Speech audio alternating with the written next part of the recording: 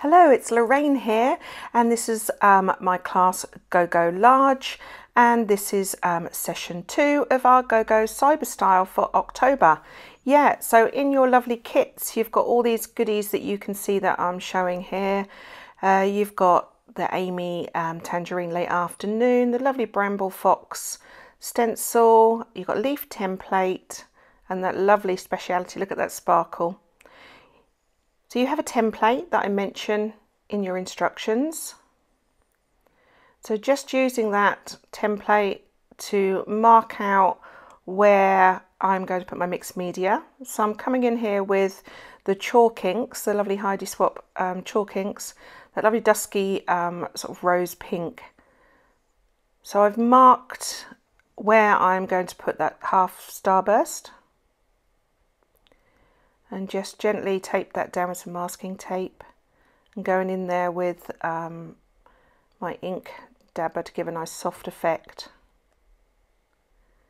And then again the opposite side, lining them up with those measurements that are in your printed instructions. And again just making sure that all those parts in the stencil are filled. I do try and add a little bit more of the ink to various parts of it to give you know, a bit more depth of that colour. Just showing you the kebab stick there, you'll need that in a little bit. So I set that aside while I work on the technique for the class, which is this oversized embellishment, which for my class is this lovely flag banner element. So there, just marking on that patterned paper where I'm going to cut. You see that I use the opposite side of that to kind of make that same lean, that cut where I want it to be. Again, the measurements are in your instructions. I love that rich aubergine sort of tone. So you've got a template of a maple leaf. So here I am cutting that out. I just stuck that down with some repositional tape to hold that in place while I cut round.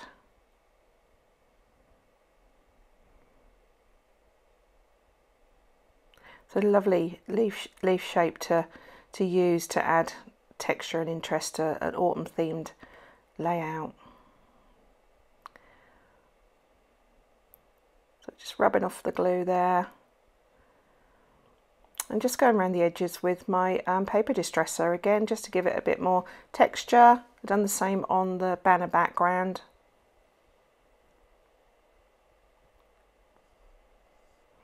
And just gently making some light folds to represent where the veins would be on that leaf.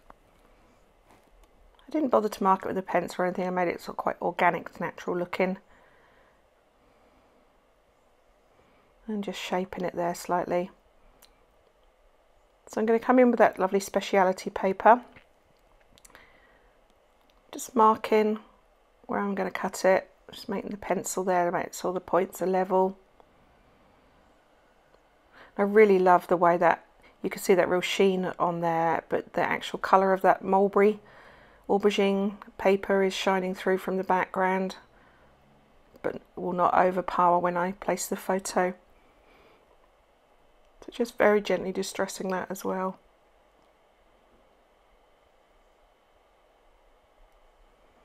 And just lining that up. Decided to secure that with 2 small staples, so I'm just measuring where they're going to be, so they're just equally the side.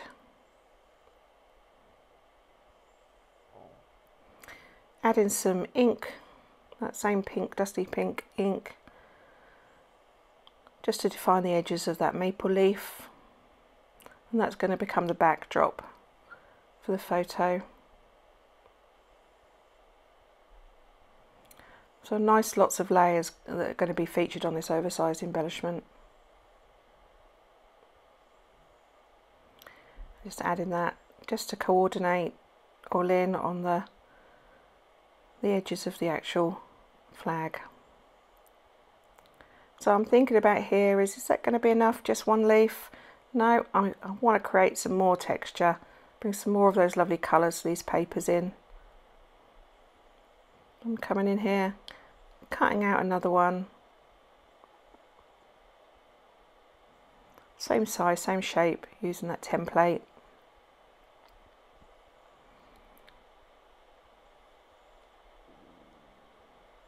And again, just folding that to create that natural sort of look of where the veins would be.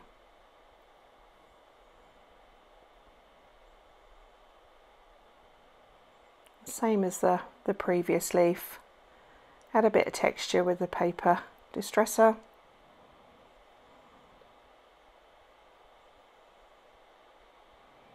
It really did help the edges of the leaves curl up and sort of define that look.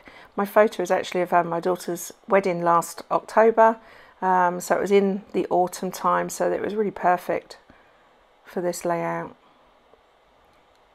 But you could really have so many different themes on here.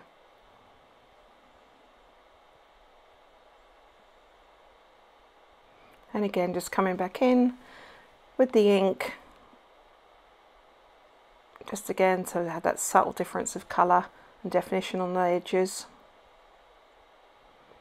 So I'm liking that better. I think that's a bit of a better backdrop. Playing around with what I want to feature on top, which is going to help the photo pop more. See, I can't decide. I go back and forth, back and forth. When I've decided, I just add a staple just in the middle of that, just to keep it secure. That'll be hidden under the photo.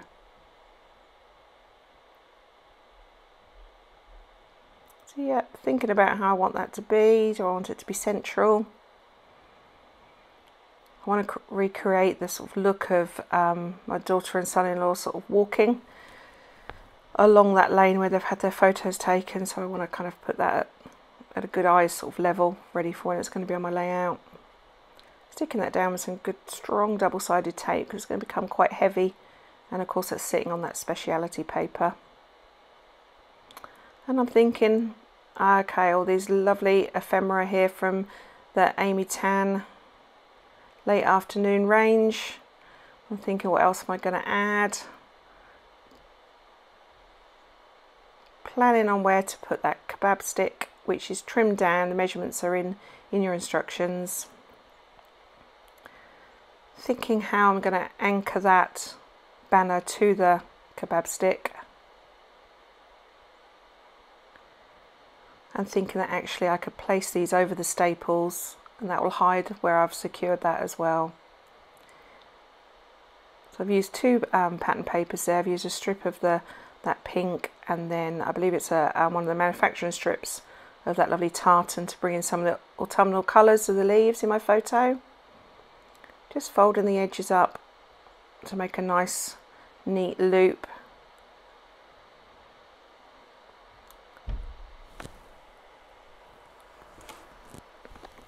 Sticking them down, making sure they're strong on there. Use some of that strong red tape for this. Again, that helps. It's quite a thick piece. It's going to have the stick through, but it's also on that vellum, so that red tape is perfect. And there we go. We have both the loops for the banner.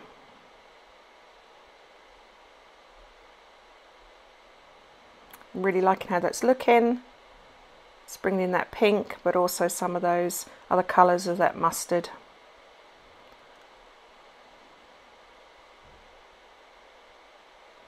And here I've got one of the exclusive die cut words, autumn. I'm just very carefully going around with the paper distresser, just again distressing those edges so it fits in with the rest of my banner and my page. And I'm thinking I'd like that at the top. I'm thinking about creating a cluster, that top left hand side. I really loved this die cut from the Amy Tangerine Late Afternoon ephemera pack, but I wanted to get rid of some of that white. So I've carefully gone round and fussy cut some of the white off.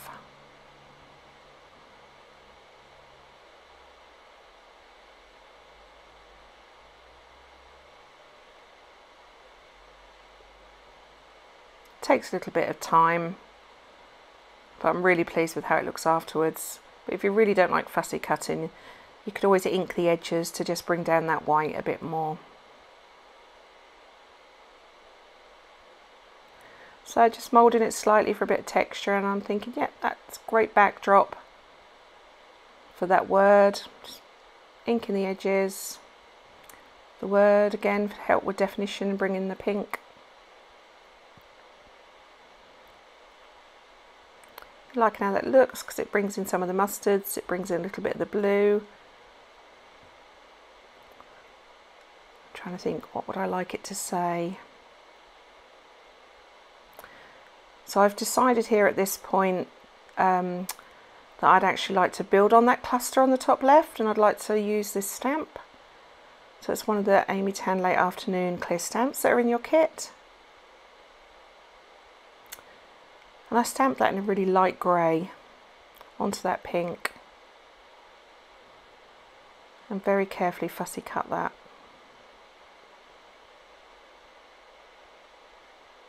It's such a lovely stamp, and not only is it the leaves that help represent that autumnal feel in my photo. Actually, my daughter had the theme of the decorations was hoops, and the hoops were covered in vines of foliage and flowers, so for me it really added that extra. So it just helps add another element to that background, another part of the layering. I'm thinking that looked quite cute through the stick. So I'd set that aside for a minute and use this lovely rose goldy copper frame from that ephemera pack to just add a little bit of glitz, help my photo pop. Again, it really brings in those lovely autumnal tones in the photo. Just use some wet glue here, fine tip bottle, so that sticks really well on top of those layers and that speciality paper. Really liking how that's looking, that little scalloped edge with a bit of metallic shine to it.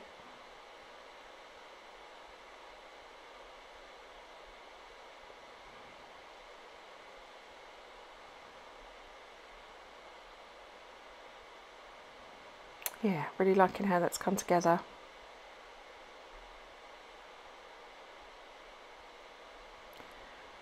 I'm just pressing that down, but also just roughing up the edges of each little scallop so it doesn't lay flat.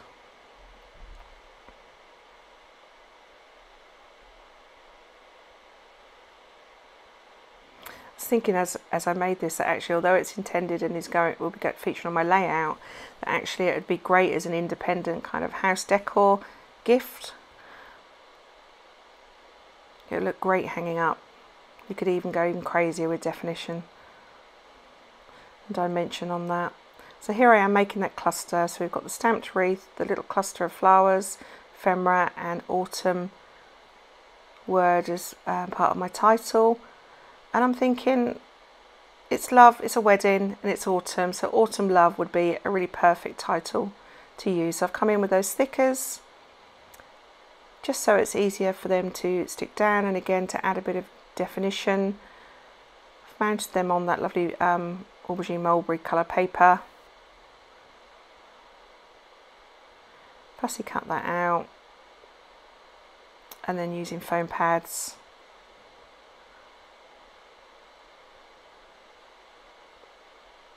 And then just slowly adding those in, thinking about where that was going to fit best under that word autumn. It goes to the left, to the right, then back again, and then in the middle. Yeah, I think I'm really happy with that. So yeah, more foam pads. And I'm really happy with how that's going to look in that corner. Deciding whether to overlap that slightly over my photo. Yeah, I decided that's great where that's going to go. So I'm starting to work on the background some more here. So I decided to gently tear off the bottom section from my layout, from my cardstock background.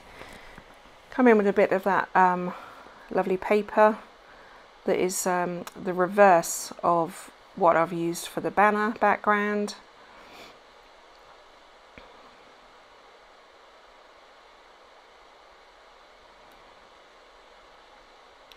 So I'm just adding that back on so it measures back up to 12 inches, and that really shows that pop of that tartan that features on the top of the loops for the stick. Securing that nicely with a bit of masking tape so that doesn't peel off when it goes into a page protector. Yeah, really liking how that's going to look for putting this oversized embellishment on.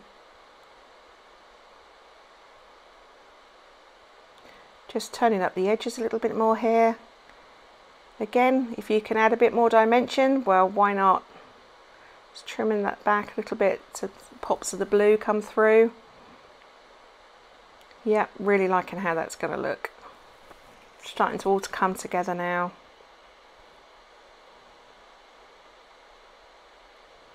Yeah, so I'm going to commit now. I'm going to commit and stick this oversized embellishment down onto my layout. Happy with it looks, and I can add any finishing touches once that's down on the background.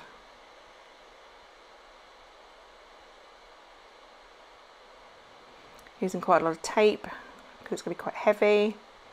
Yep, misplaced it just slightly, so turned it up the other way. So I was able to measure where that point was going to come. The starburst either side of that stencil from Bramble Fox.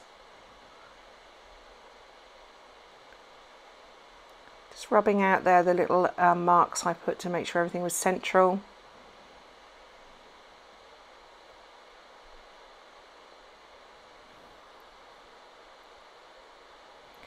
On my kebab sticker, which I don't think is actually within my film, I actually added some of the embroidery floss. The full 6 strands, I wound it round and round and just secured at either end with a little bit of glue. And that will show up really nicely in the close-up towards the end of this process video. I'm thinking to balance that title and cluster on the top left, that I may need to think about something on that bottom right. So here you can see me trying various different things. Like, there's so many layers, I can't decide which layer to put it under, but finally go for it. There, and that brings again some of those other colours from that top left cluster and the tartan at the bottom in. And all of a sudden, magically, we have a cluster at the bottom too, which is that lovely golden bow, and then the date 2019, the year. You'll see on that bow, which isn't within this video, you'll see on the bow actually I've cut off the 2 tails and made new tails from the paper and the speciality paper that I've used on my banner, and that's just so that coordinates. I felt the yellow was a bit too overpowering for my layout. All I've done is just literally just cut little tails, and again that's detailed in the instructions. So here I'm adding a bit of sparkle, some gems onto that starburst from the embellishments. Chose the colours that really help make my photo pop. I'm really loving how that's looking.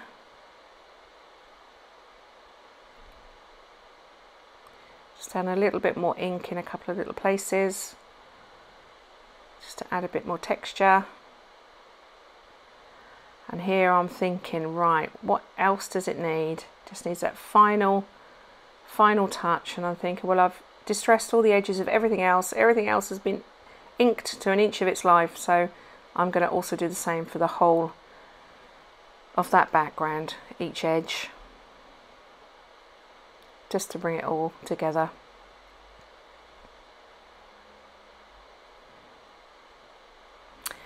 And here I've decided to add a little bit of stitching for, again, a bit extra texture and interest. So I've used the heart stamp, the 2 little heart stamp from the Amy Tangerine Late Afternoon Clear Stamps you have in your kit as a little template. So there's my layout.